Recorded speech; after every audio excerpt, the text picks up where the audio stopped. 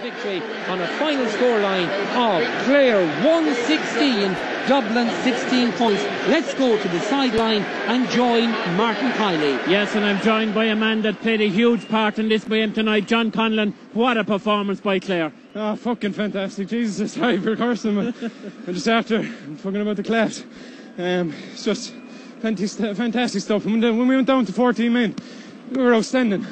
Every one of those fucking Clare lads have given 100% this year. And the crowd can give out about passing and whatever.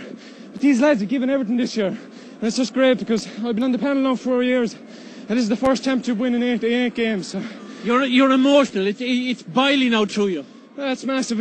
I love playing for the county, and this means a lot. Like it's just you want to win these big championship games, and we've been losing them for the last few years, and we've finally done it. It's just great. Listen, take a break for a second. Draw your breath. How you were a man down, and after a few minutes of the second half, it was incredible. We've done a lot of training all year, the hard training.